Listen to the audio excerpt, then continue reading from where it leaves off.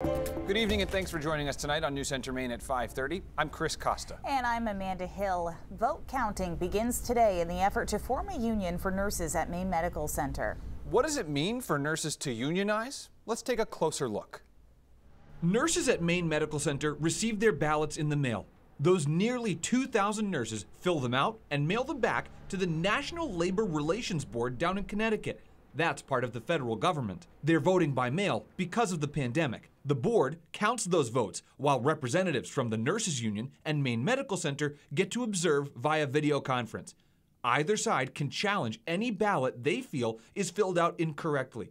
Those challenged ballots get set to the side.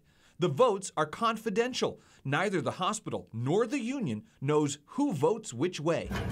This is your chance to have your vote and voice counted. Every vote matters. In campaign materials, Maine Medical Center asks every nurse to vote to make sure their voices are heard. I hope our nursing team votes in the upcoming election. So what does a union accomplish? Unions can negotiate with employers, in this case, Maine Med, on behalf of the nurses it represents. They can negotiate wages, benefits, working conditions, and other terms of employment. According to Maine Hospital Association President Stephen Michaud, union representatives trying to get better salaries and benefits for nurses can end up costing the hospital.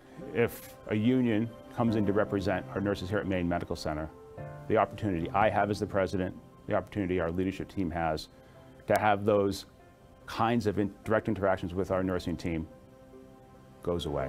In a statement, the Maine chapter of National Nurses United says, by joining the union, they will have a voice to protect their patients and ensure that they continue to receive the high-quality care they deserve, especially during the pandemic. Michaud says unionization, quote, quite often becomes adversarial, and that's not desirable from a management's point of view.